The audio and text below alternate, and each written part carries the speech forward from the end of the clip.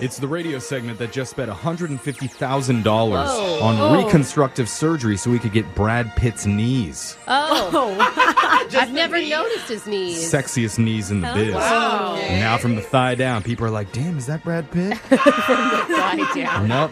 It's actually Laser Stories. The segment where we read weird news stories from around the globe, just like everyone else does, except we have a laser. And those other Stinkle-bells just don't. This first laser story is out of Gainesville, Florida. Oh, it's a good start. Solid, Jeffrey. We've seen plenty of stories where a parking dispute ends with somebody pulling a weapon. Oh, God, it's so scary. But a 57-year-old Andre Abrams took it to a whole new level when he was at his house the other day and noticed someone was parking too close to his driveway. And well, if you know Andre, you'd know that makes him angry. He and his neighbors have had multiple arguments about parking, so he wanted to make sure they knew exactly how he felt. And that's why he quickly exited his home with his brand new flamethrower. No! Oh, dang! And if you can believe it, he actually began spraying fire in the direction of their car while people were sitting in it. What? Ain't nobody got time for that. Oh, my gosh. So, like, they may have not even been parking. They may have just been sitting there waiting for somebody and we're going to move. Yeah. The flamethrower he owns is called an XM42 Lite, and it can shoot flames more than 20 feet. Scary. How are you allowed to buy a I don't know. How is that legal? It's a great question. Is it like an Amazon purchase? Unclear if Andre knew, but there were 3 kids in the car as well. No! Oh, my gosh. I bet he knew. No, there's no way. I bet he did too. I bet he No. didn't. I bet he didn't care. Oh, my goodness. Luckily, no one was hurt because the flames God. never actually hit the car, but witnesses said they got within about 5 feet of it. Why is the car still sitting there? Drive away. Good point. When authorities arrived, Andre admitted to doing it, but claimed no one was any real danger. He said if he wanted to burn that car, he would have. He's used the flamethrower before on old tree stumps, so he knows how to work it. Okay. Yeah, that's hometown. So Hometown. now he's facing 3 counts of aggravated assault. As he should. This next laser story is out of the UK. A bomb disposal team was called to a hospital after a man arrived to the ER with an interesting situation going on. After a quick examination, doctors found that an unexploded World War II mortar was stuck in his rectum. Wait, I'm sorry. What was that last part, Jeff? In where?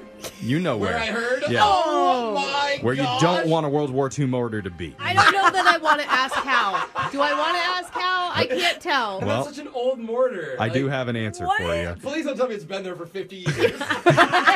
According to reports, the patient was reportedly a military enthusiast. Very Yeah. enthusiastic. We didn't need to add that. He had the round as part of a private collection, but he Very told private. the hospital that things went very wrong when he put the mortar on the floor, because that's when he said he, quote, slipped and fell on it.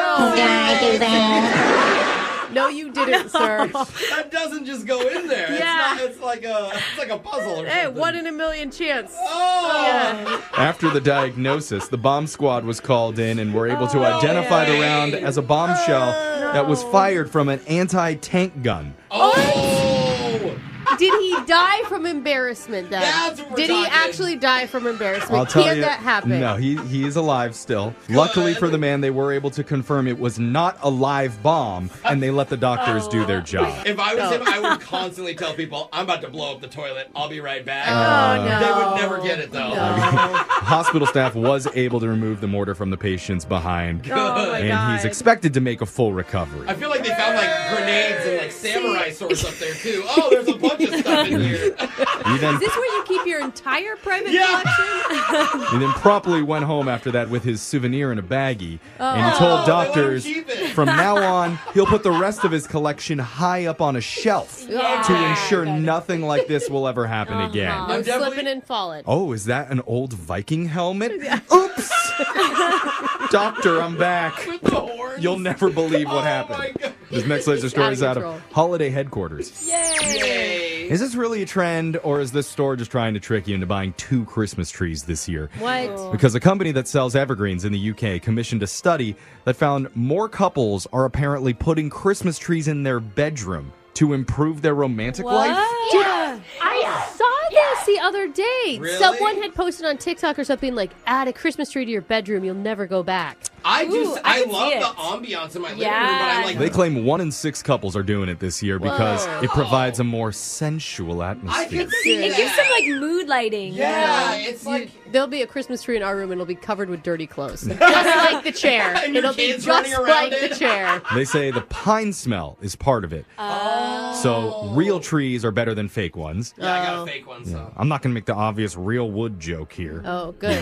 You just I'm just- and you added a drum roll? yeah. A spokesperson for the company even offered up an explanation. He claims, quote, "It connects us with nature and reminds us of our earliest ancestors who slept and made love outdoors." Why couldn't he have just said, again, good lighting? You look good under Yeah. it. Exactly. No, reverse caveman. Reverse caveman. Just like they used to do in the BC times. Wow. Aw, they still celebrated Santa. Yeah. This next laser story is out of Old St. Nick Central. Yay! Santa's got just a little bit of time left to prep and then one really, really tough work day ahead of him. Yeah. And maybe that's why a popular online publication did a poll asking hundreds of kids how they think Santa gets through all those houses in just one night. Dude, magic, man. It is magic. Well, here's some of the most popular theories. Number 7, he has gift stations set up in every country so he doesn't have to carry everything with him in the sleigh. Are you saying he has like an Amazon warehouse? Like Amazon Is fulfillment that- centers, yeah.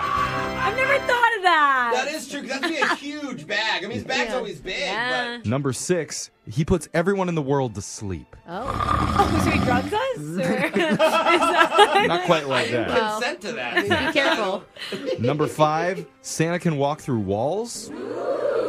I mean, I just thought he was really good at picking locks. Oh, gosh. Yeah. The 4th most popular way that kids think Santa gets to all those houses in one night is teleportation. Oh, for sure. Yeah. Gotta Yeah, be. for Duh. sure. There's no way. And the time zone changes, Yeah. too. Like, My you kids have are to- really into that. Yeah. Yeah. Apparate, like Harry Potter style. Right, that's Oh, I a fun see. word. Santa and Chris Angel getting together on Christmas night, just making it happen. Santa's been in an ice cube for 30 Yeah. days. Number 3 is, of course, magic. Yeah. Yeah. Yeah. Duh. Which goes hand in hand, I think. Number 2, a lot of kids think he can freeze time. Damn, Daniel. I Yeah. heard that. Kind of BS that he only uses that power on one night. I could think of some other uses for it, but okay, So, Santa. what's the number 1 theory from kids as to how Santa does it all on Christmas Eve? Yeah. Special keys that can open any door in the world. Oh, that's really cool. That's a really old door. Wow. They're old keys. Okay, oh yeah. The Yeah. biggest key ring you've ever seen.